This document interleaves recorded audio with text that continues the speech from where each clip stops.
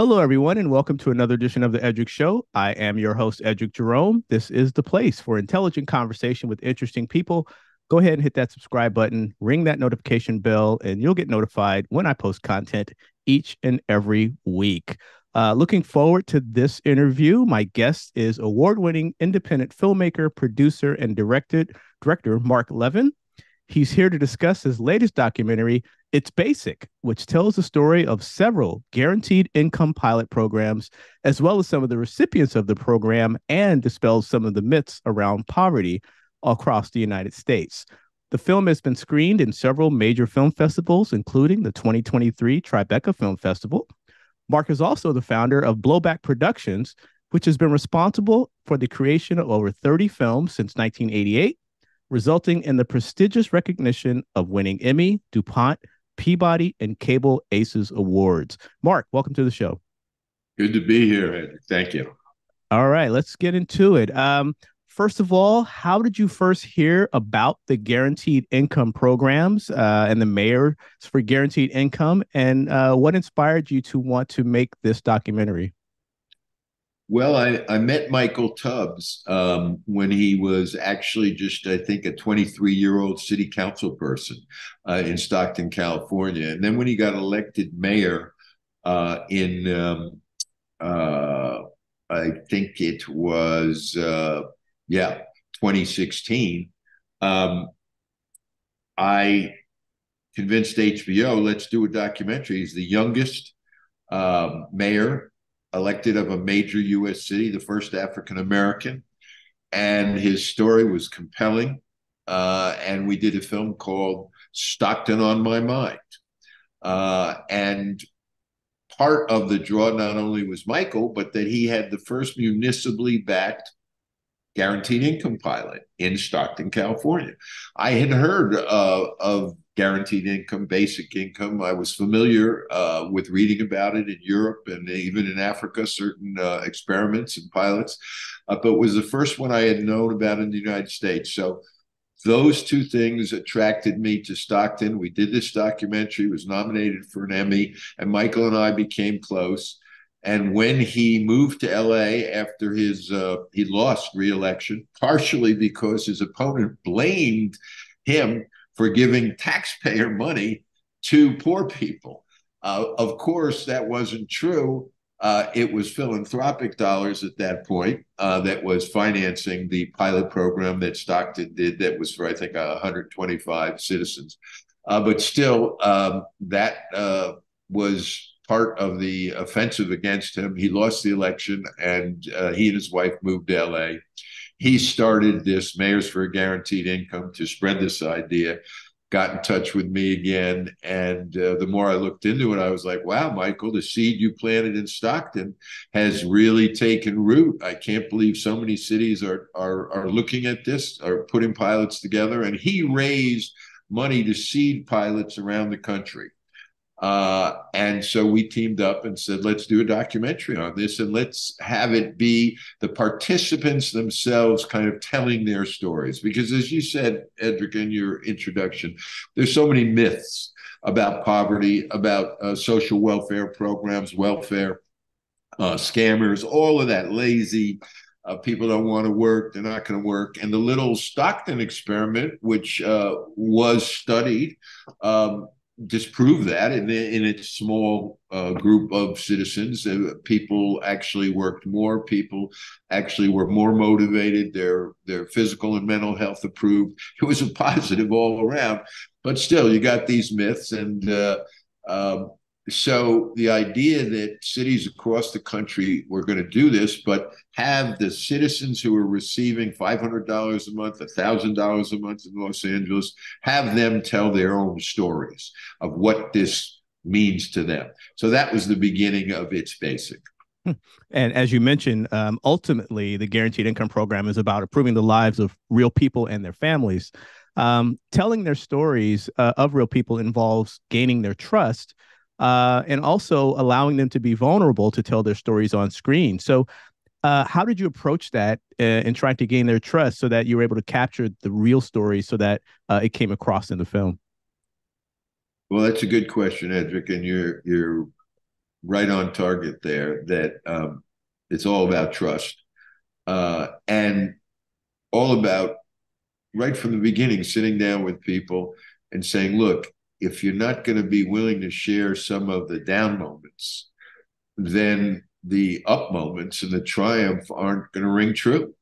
And the difference that this may or may not make in your life is not going to ring true, because it's going to look like more of a polished promo piece than a real story. And there was a certain self-selection process. Each pilot program, and we went to 5 cities, which is what we focused on: St. Paul, Cambridge, Mass, Newark, New Jersey, Gainesville, Florida, and Los Angeles. And in each community, they had what they called a storytelling cadre. In other words, a group of people who had volunteered to talk to the media, that were separated from the larger group that the academics were studying. And so you had a certain self-selection process of people who were willing and wanted to tell the story. But honestly, most of them figured that was going to be a brief interview like this, or local news, or, it wasn't going to be somebody moving into their house or coming back 3 or 4 times over a 6-month period. So it was building friendship, building trust, having them see our work. And I'll be honest, even sharing some of our stories with them, that, like if you take one of the couples from St. Paul, Abby and her husband, Anders, at the end of the program, and because we wanted to follow one city from beginning to end. And, we wanted to make it clear, hey, this ends, and, where do people go when the extra money stops? And for this family, they moved out of their apartment and they moved in with their parents, with Anders' parents. And they felt a little self-conscious, understandably, like, this is humiliating. Even in the film, I think Anders says something, it feels like we're on parole, that we really, aren't successful adults. We got to move it back in with our parents. So I shared with them a story of my family, and my daughter, who is a successful professional, works at the Metropolitan Museum. Her husband's a professor at Bard. And I said, but, they couldn't save up enough money to get a place here in New York City. It's so expensive. And so my wife and I said, move back with us for a year or two so you can save money. And I said, look, these are accomplished professionals, and they're dealing with the same thing you are. You shouldn't feel embarrassed, humiliated. This is the world we live in now. And it's important you tell the story. So, but you're right. It takes trust. And that was, the whole team that I worked with was key in building that trust. In addition to the subjects of the film, the people whose lives are affected by this program, you also had to talk to program administrators and politicians and a host of other folks who are responsible for administering this program. What are some of the things you learned from them that you may not have known before you started this film? Well, I think, I wasn't as familiar with the bureaucracy, the social welfare bureaucracy. And obviously that is tedious and a burden at times for a lot of people, from the administrators and the civil servants who deal with it, to the recipients. And obviously one of the advantages of this approach is that it cuts out all the red tape and the bureaucracy. You're getting a check, you've got a card, it's direct deposit in your bank account. So kind of meeting both in the municipal governments, people who have dealt with social services, and of course their commitment too. You see, people are so easily labeled, oh, they're just bureaucrats, oh, they're just paper pushers. There's so many people that work on the front lines, whether it's a municipal government or nonprofits that coordinate a lot of these programs. The municipal government subcontracts it to nonprofits.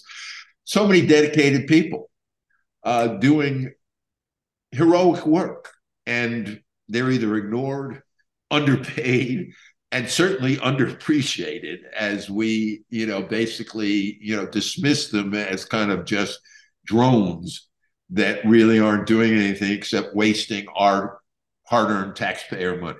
So I think that's the big takeaway, is that there are a lot of good people in both city government. Yes, there's waste. Yes, there's fraud. Yes, there's corruption. All of those things are real. But it sometimes eclipses how many people are out there actually trying to help. And what's related to that is, and this again was just by chance and the people that volunteered, but a good number of the main characters in the film are providing services to other people, whether it's healthcare services, whether it's Lucille, the school bus driver, teachers. You see how little we as a culture value people who help other people. Exactly. If you make money or if you invent technology, obviously those are the high-paying jobs, or even in the entertainment, sports, But when you're out there every day helping people, educating people, supporting people, it's sad. As again, Abby says, I take care of people all day, and then what do I have left for my own family? So that was a wake-up. You're not just putting out a film and moving on to your next project. You're actually starting a campaign around this film called the Guaranteed Income Works Tour. Tell me about that, and what are some of the goals of the tour? Well, the goal of the tour is to really spread the dialogue and dispel the mythology. The film is part of that, but it's in combination with getting civic leaders, both political, social, educational leaders, panels, town halls. It's to basically open the American public and also the American voters' mind to, this is something we got to start thinking about. On one side, there's poverty and the inequality of wealth, huge issues. But on the other side, there's technology and the disappearance maybe of 9-to-5 work the way we've known it all our lives, with AI coming in, and big backers of some of these discussions are technology people, philanthropists, et cetera. So this is a discussion that has to start. And Michael and the network of Mayors for Guaranteed Income realized, obviously, this year we're moving into 2024, huge election that we're facing, huge headwinds, in the world where it's at. So to be able to have a grassroots kind of discussion movement about really how should the economy work better? How do we deal with the fact that, as the statistic in the film, that over 60% of Americans basically live paycheck to paycheck. So if something happened, an accident, an illness, having to take care of a relative, they could be out on the street. And coming out of COVID, the one thing that the COVID pandemic, one of the many things that I think it fundamentally did, was it reminded us why we have government, why we have, in other words, all of a sudden everything stopped. That was like, how are we going to eat? How are we going to pay for anything? How are we going to pay for our rent? What are we going to do?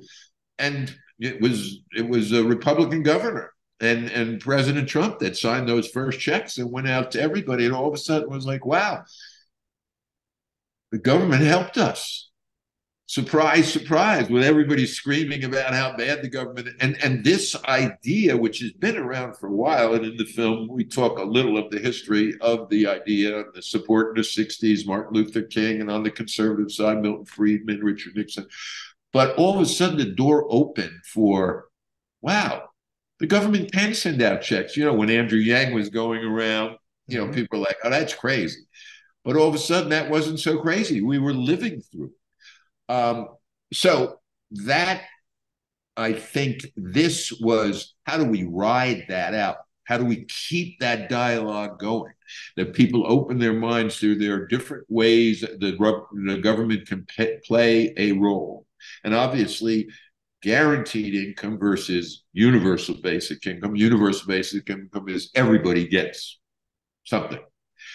Guaranteed income is, let's target it. Let's start at least with those who need it most. And that's what these pilots are. And unfortunately, as I say, over half our country, 60% of our country, $500 a month for people living paycheck to paycheck. It's a little money. It can make a world of difference. As Lucille, the main character in this story from St. Paul, the school bus driver says, she says, put a little gas in my tank and I'll show you how far I can go. So it's trying to popularize that idea and make it so, I mean, I'm just looking at, before we got on the phone, I was just looking at this Social Security panel that are trying to set up the new Speaker of the House to cut, Social Security. I mean, so there's still this push that, we're giving too much to poor people, to people of color, to immigrants, to all, instead of this consciousness that did come out for a moment in the COVID epidemic that, hey, by helping everyone, we're helping ourselves. By having a healthier, better educated community, it helps everybody. What we want to end up in a world where the super wealthy, the 1%, live in their gated communities, have private police forces, basically third world countries, drive in armored cars so the kids aren't kidnapped, or a fairer, more equitable, but ultimately healthier, more productive society and culture. So how do you start that conversation? To Michael's credit and to Melvin Carter's and Mayor Siddiqui and Ross Baraka, some of these mayors are now saying, hey, you can get totally depressed looking at the news every night and reading a newspaper about what's happening in Washington. But in communities across this country, there are people trying to come up with innovative ways to deal with this issue of economic insecurity, of economic inequality, of poverty. And the bottom line is that poverty is not a force of nature. It's not just natural forces. It's a policy decision that we've made as a culture. We're a wealthy enough culture that we don't need to have as many poor people as we do. Every other advanced industrial country gives money to young families with young children. That's a given. Canada, Great Britain, France, every other advanced industrial country has universal health care. Every other advanced industrial country does more to allow their citizens to go into higher education without going into debt that will cripple them for years. So I'm saying, how do we restart that dialogue? We've been so locked into kind of a reaction to the 60s, the civil rights movement, the Great Society, everything that came out of that, the Reagan, market fundamentalist, Thatcher, we've been in that era, even Clinton and Obama, we've been living in that scarcity mode. And COVID did allow a change in perspective. How do we build on that? That it's about community. It's not about, as Ronald Reagan famously said, government is the enemy. No, government can be an ally if used properly.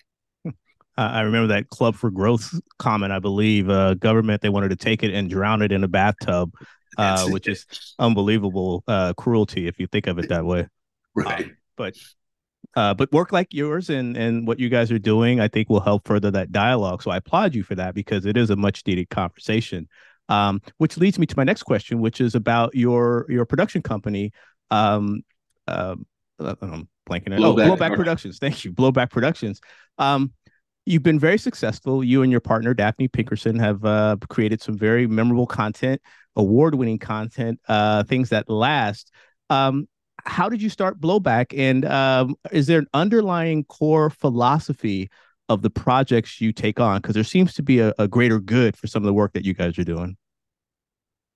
Yeah, I would say that there is, we have certainly social justice, the criminal justice system, economic inequality.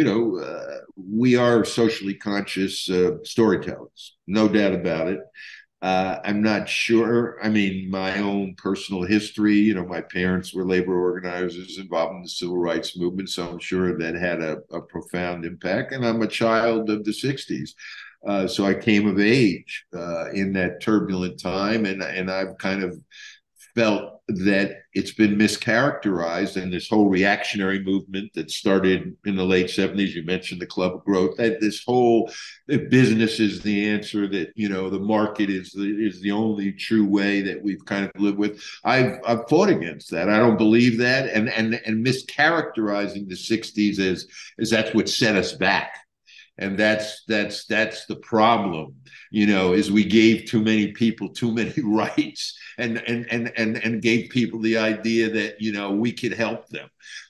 These are mistakes. No, I don't believe they're mistakes, and so I think it's animated me. And having lost a few friends along the way, in the madness of that era, I think all those things, certainly the war on drugs is a central theme in our work. The mistake, in other words, that we went to war here on our own people for a good 40 or 50 years. It's ironic that it was Trump who actually signed the First Step Act, which was really the first federal reversal in the war on drugs since Nixon declared it back in the early 70s. But that certainly is something close to home and the culture that I grew up in, and that put so many people in prison. And so we've done a whole bunch of films of people behind bars. And the film I did 25 years ago that won Sundance and the Camera d'Or Cannes Slam is going to be re-released this end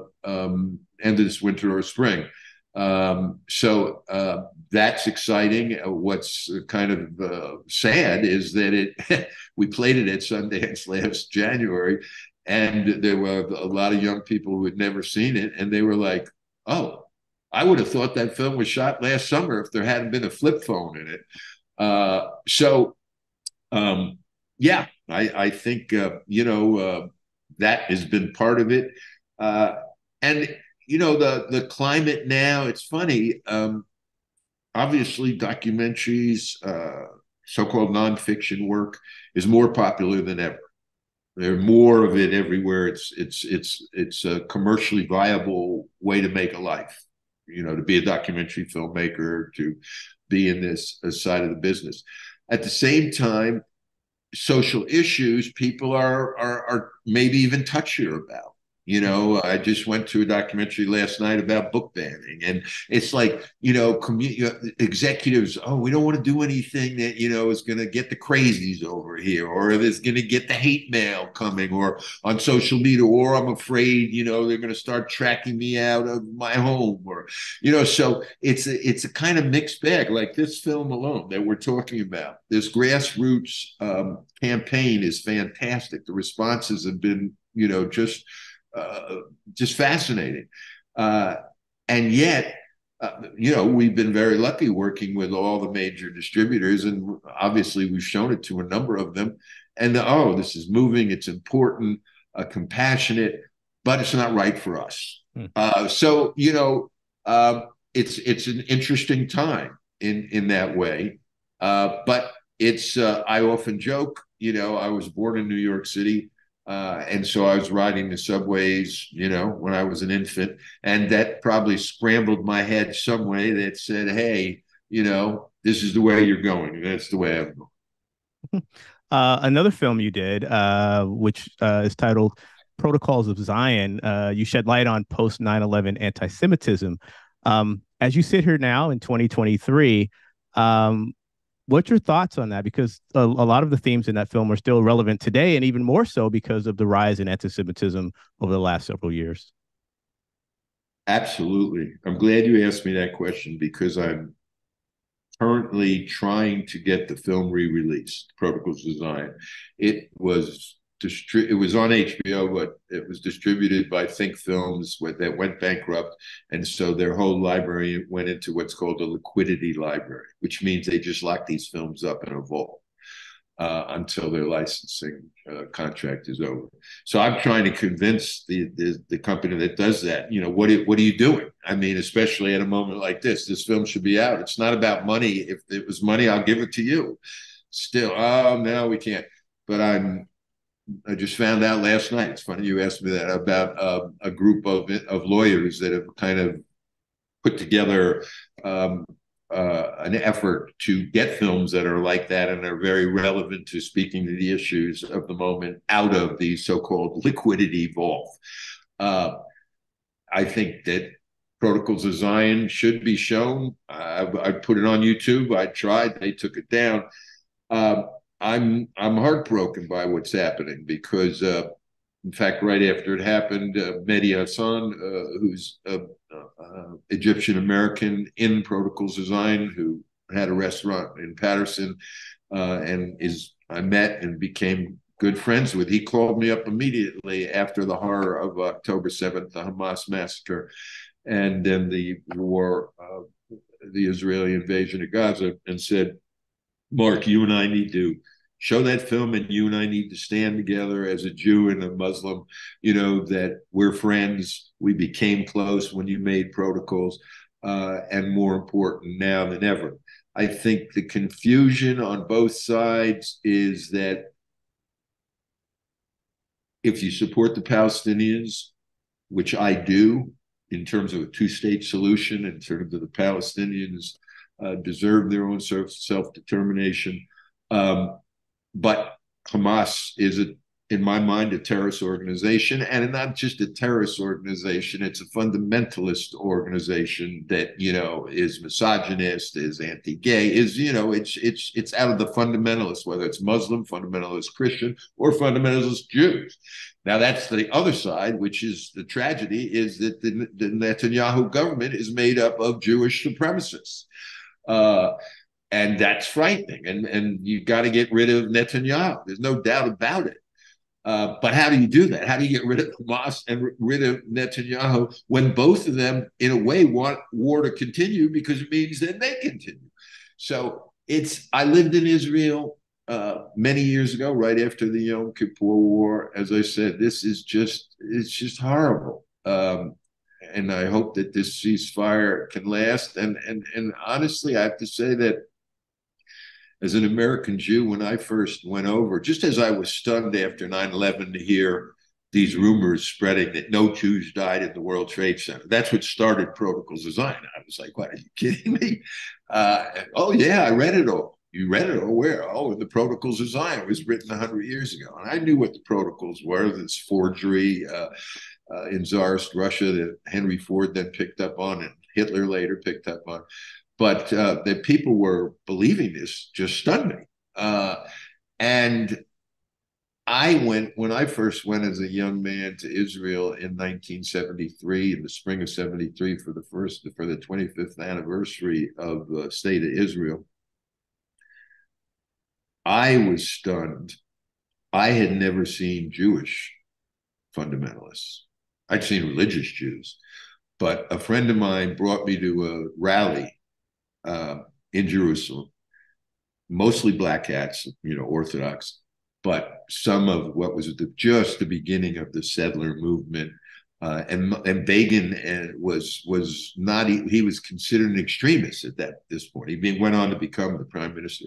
But I heard Jews chanting for blood and chanting for the land on the West Bank that it was in the Bible, promised to the Jewish people. And I was stunned. As a New York Jew, I was like, wait a second, they're fundamentalist Christians and, the Crusaders, and there's fundamentalist Muslims, Al Qaeda, and, but not Jews. Oh, yes, and Jews. And tragically, some of those very people and maybe their children are key elements of the Netanyahu coalition, which is just a disaster.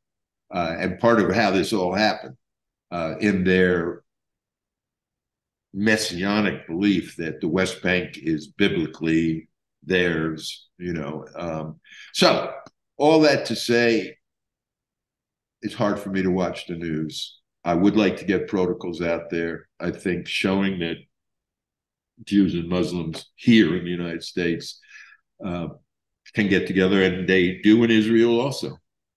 But of course, this is eclipsed by the fact that the extremists just gained power. And it's something we got to deal with here too, in terms of the extremism and, these 3 Palestinians shot in Burlington, horrible, just horrible.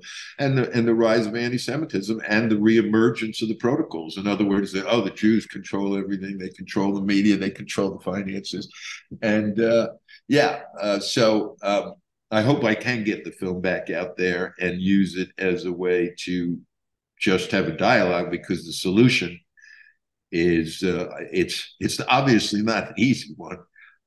Because you can go back to 67, you can go back to 48, but hey, having lived in Jerusalem, you basically go all the way back 2,000 years, 3,000 years. That spot, Mount Moriah, that place is the most conquered piece of real estate on the earth. It's changed hands, more empires, more conquerors. So you're going back to Cain and Abel, and Ishmael and Isaac.